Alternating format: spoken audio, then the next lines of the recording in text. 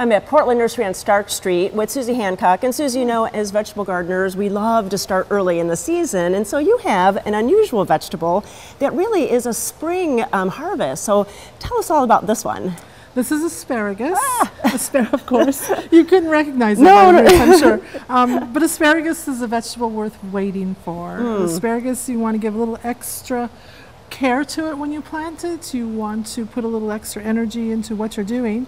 How do we do that then? Well, you can do asparagus one of two ways. You can grow them in raised beds, or you can grow them in rows, which is the traditional way.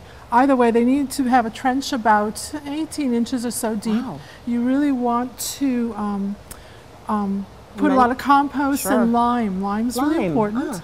Our soils are on the edge of their pH range. They really like more of a neutral pH range. So you want to get that lime in there while you're planting. The other important thing is when you do plant them, because they have these long roots radiating out, you want to put a mound of soil underneath them so that you really get good contact between the roots and the soil, and no more than 2 inches of soil above the crown. This is what the crown looks like. It's all these little, this is where the asparagus will come up from. A lot of growing tips. That's great. And as it matures and each year goes by, this crown will get larger and it'll grow this way as well. So it's very important also that you don't plant them too close together.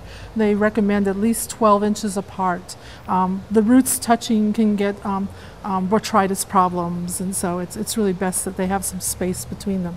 So we're going to plant it, and then it's going to start growing. So can I harvest this year? Probably not. These are 3-year crowns. Usually you get between 2 and 3 year crowns at the nurseries, and it's really best to let them establish themselves the first year.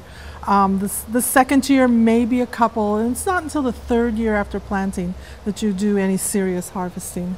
And of course it depends on, it depends on the variety as well. Oh, sure. And then what kind of varieties do you have here? We carry 3 of them now. We carry Jersey Night, Sweet Purple, and Mary Washington. Favorites for all? We should all try a couple of each, or mix them? There's a little bit of difference between them. The Jersey Night, of course, is an all-male variety, and what that does is it gives you asparagus that doesn't put its energy into producing seeds. And Mary Washington, of course, actually produces both male and female plants. Oh, interesting.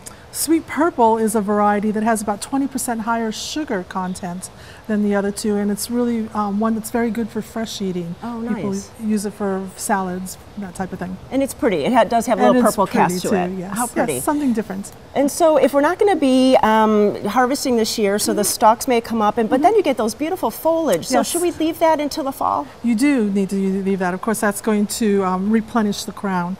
When I grow mine in raised beds, I put some wire on top of the bed, of course, to keep the cats and other little squirrels, other marauders out of the bed and scratching it up. And then as they grow, I lift it up and tie them off to posts, and that gives them support, because it's important that that feathery growth that comes up doesn't fall over and break, and then of course then it doesn't do any good for the crown. Oh, that's a great idea. So you're giving it some support and it's making it prettier too. Yes.